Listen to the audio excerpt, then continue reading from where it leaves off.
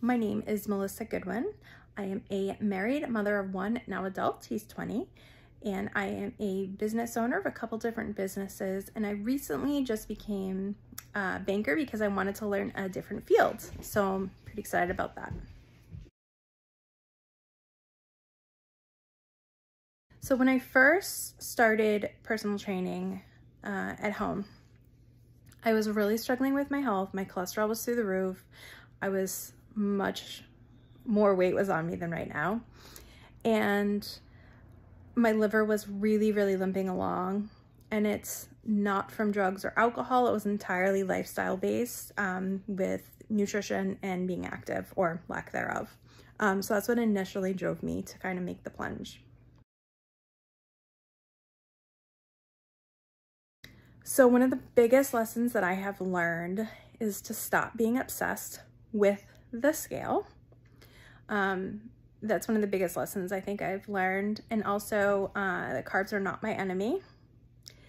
And that I need to really appreciate and honor who I am in this moment because I have value even though I might not be at my goal weight yet. So those are the three kind of biggest things.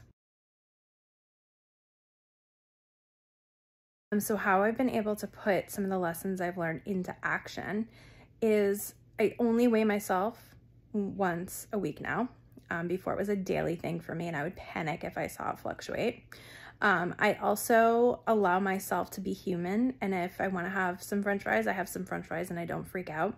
And I also really have kind of fallen in love with myself, which has been like the biggest change. So if I had not started training, I would probably be sicker. I would probably still be yo-yo crash dieting.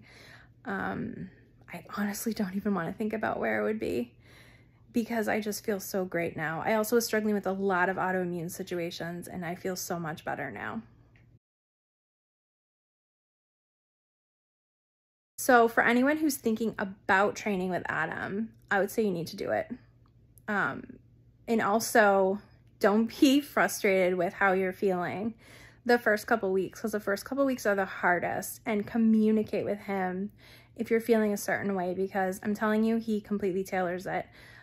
My foot is like a mess right now, and he has completely changed my training to be able to work with my injury so that I don't miss out on my progress.